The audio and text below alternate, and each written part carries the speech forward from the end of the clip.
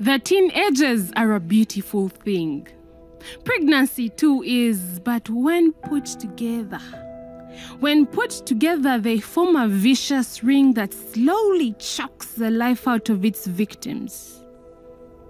Doesn't it bother you?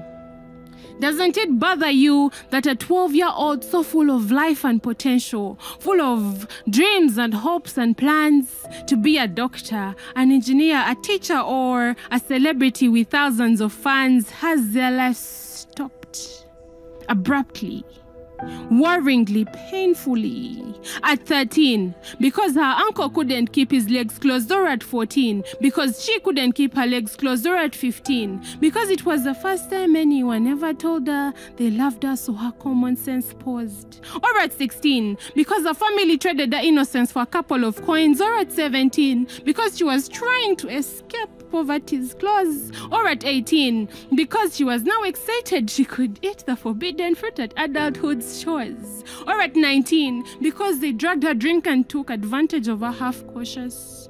No. Doesn't it break your heart?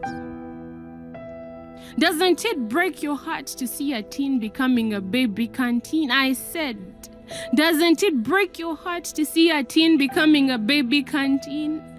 To see young girls barely out of their cribs, worrying about heading families and footing maternity bills, while parading evidence of their ruined futures in front of them, hand to stomachs as big as their newly found problems. Doesn't it break your heart to witness children supposed to be blossoming, holding fellow children to their bosoms, breastfeeding, weeping while wiping tears off their babies' innocent faces, silently screaming with their wailing babies for help to a society that is deaf?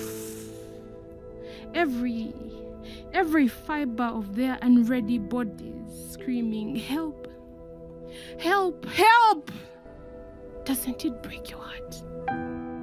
Then why don't you do anything about it? Why don't you do anything about this vice-sitting up society? Why don't you do anything to end teenage pregnancy?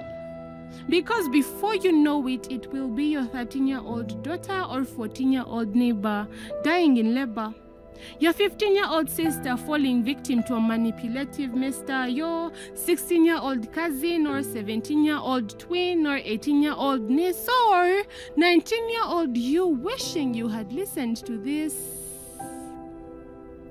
That the teenagers are a beautiful thing. Pregnancy too is, but when put together, when put together, they form a vicious ring that slowly chokes the life out of its victims.